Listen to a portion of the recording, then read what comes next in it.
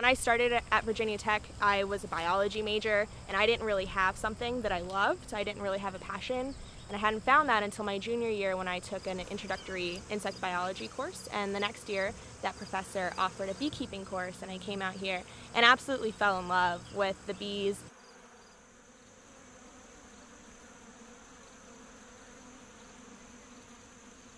One interesting thing about honeybees, stemming from their social structure, is that they have a queen that gives birth to everyone else in the hive. And so they're all directly related to her. And so her genetics will determine their behavior in a lot of ways. And so frequently, you'll have hives with different personalities. One hive that I'm working with is incredibly easygoing, really nice hive. You can open them up and work them in foul weather. They don't care, really nice bees.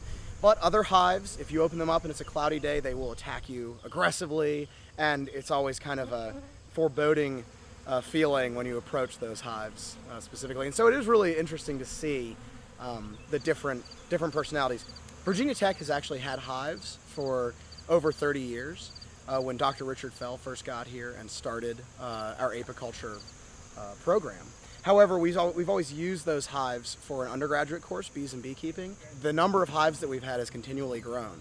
And at the point that we're at now, with around 70 to 100 hives, we are really able to do some interesting research.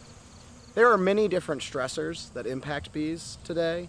And here at Virginia Tech, we've been looking at some of the major ones, including agrochemicals, the varroa mite, which is a destructive parasitic mite that transmits several different viruses, and they feed on the bees within the hive. And nosema ceranae, which is a fungal microsporidian that gets into the gut of the honeybees and causes lots of issues. And so those three areas are the major research thrusts of our department. Our lab is specifically looking at agrochemicals, different pesticides or herbicides or fungicides, which are sprayed all over kind of ubiquitously throughout agricultural landscapes, and the bees bring them back. But because we don't know the specifics, there isn't one factor that can really be chosen as the main driving cause of colony decline. It's important to look at all of the different facets. They're basically a combination of a crop and a farm animal. And so you've got something that is really tightly controlled by weather. So if it rains, if there's not much pollination or flowers available, cold weather, that can really impact them. But on top of that, they have behavior of their own. And so trying to control a hive is really, really difficult. But it's also a challenge, and it's really rewarding.